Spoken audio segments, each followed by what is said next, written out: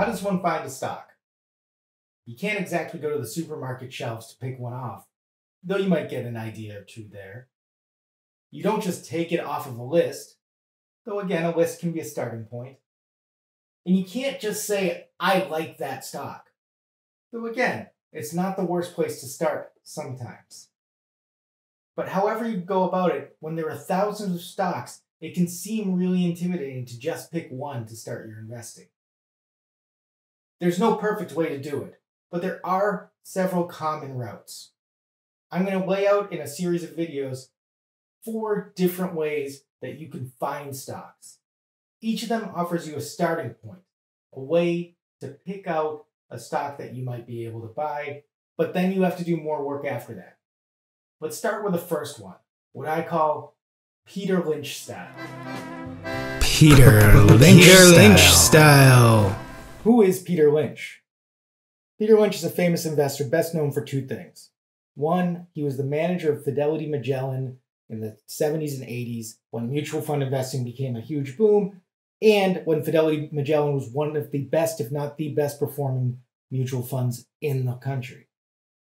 He's also famous for writing several books about how to invest, including One Up on Wall Street, Beating the Street, and a couple other ones. We're going to talk about one of his most famous insights, which is what I'm calling Peter Lynch Style Investing. Peter Lynch Style. Buy what you know. Peter Lynch's big idea can be summed up there. Invest in companies you understand. In his first book, he writes, "The best place to begin looking for the 10-bagger is close to home. If not in the backyard, then down at the shopping mall, and especially wherever you happen to work." The idea is that we have insights available to us every day. The stock market is happening all around us. The stocks represent companies that are in the world. So everywhere we can see things and we can observe things, and sometimes we can observe them before they're widely known. And yet, a lot of investors will just chase the biggest craze or some tip that they heard from somebody else. It's the summer of 2023, so let's take AI. Think of how many people are investing in artificial intelligence without really understanding which companies will win, which companies will actually benefit from artificial intelligence, which will actually make more money because of artificial intelligence or gain a better market position, or even how artificial intelligence works or what it means or what it does.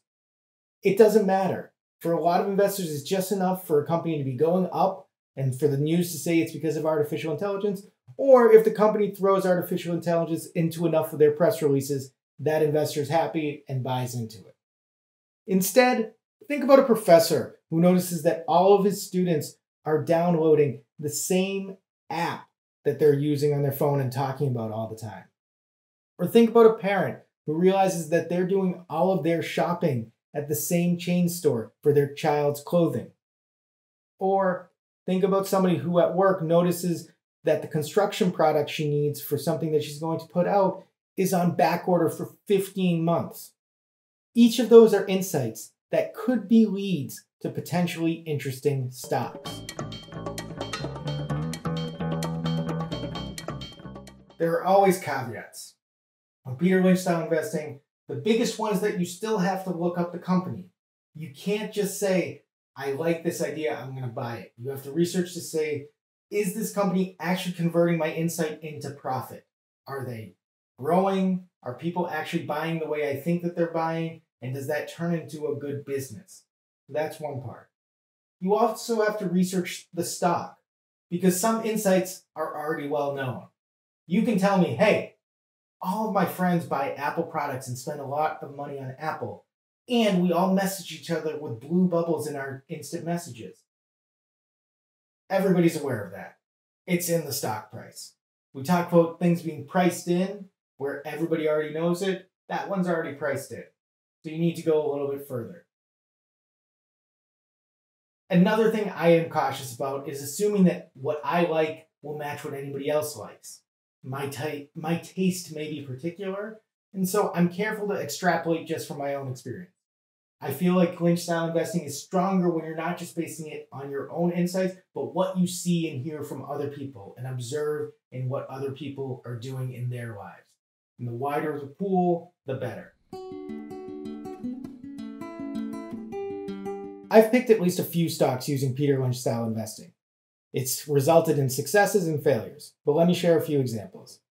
I consider my wife's hometown grocery store a pretty fertile ground to look for stocks, because I figure if something hits in small town Michigan, it's probably available nationally, and it's something that I'm not always aware of.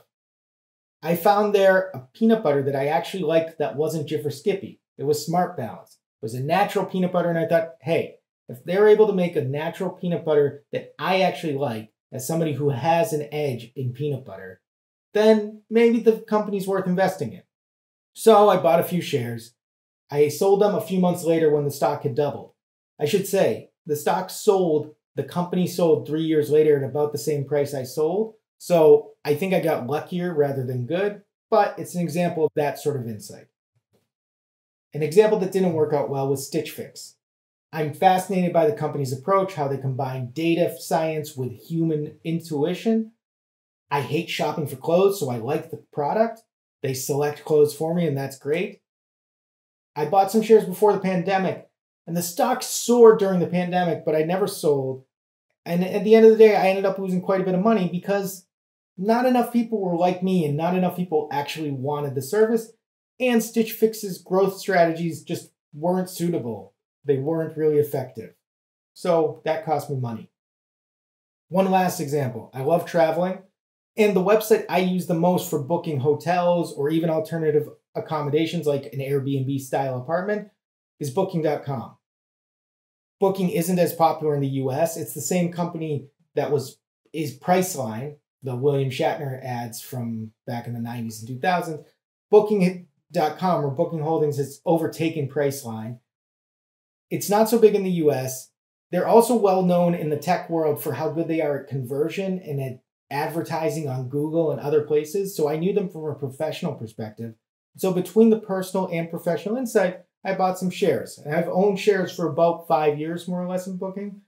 There's a lot more to that story, but it's an example of I saw something in my life, I saw something in my professional life, I researched it, and I saw something I liked in the stock.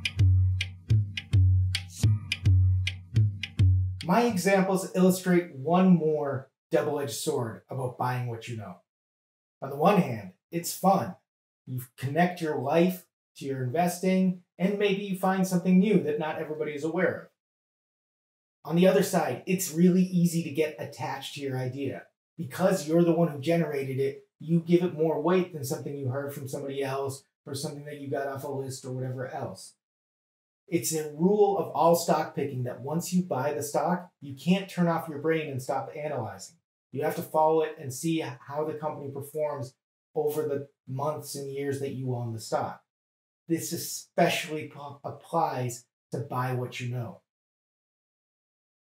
I have a soft spot for Peter Lynch because he's a Massachusetts native, and he talks about in one of his books going to the Burlington Mall, which is my hometown mall, to do his Lynch style research. He's probably spent more hours there than I ever have in my life. He's a famous investor. It doesn't get much better than Peter Lynch. He's a legend, and we'll study him more in the months and videos ahead. At the core of that belief is this Lynch style concept of invest in what you know. Take advantage of the everyday insights you have and apply them to your investing. He views this as the best way to outperform the professionals and have success in your investing career. I think whether or not it's the best, it's definitely a worthwhile tool to have in your toolbox. Subscribe to a short investing guide for more videos on the stock market. The next one is going to be another way to find stocks that is not Peter Lynch style. Check out shortinvestingguide.com for a post with all of the information in this video, some links, some additional notes to give you a little bit more context. And stay tuned for the next one. I hope to see you there.